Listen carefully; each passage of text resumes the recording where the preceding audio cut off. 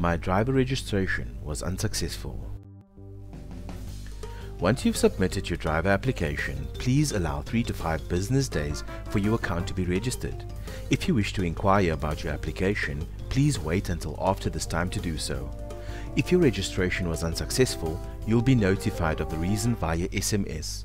If this happens, you can view any declined material and resubmit any new or valid documents for our team to reassess.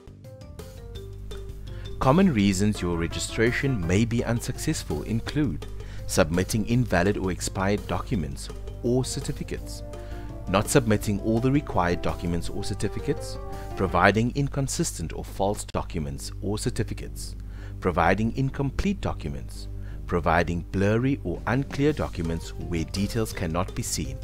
To ensure a smooth registration process, we recommend you double-check all of your documents before submitting. It's that simple.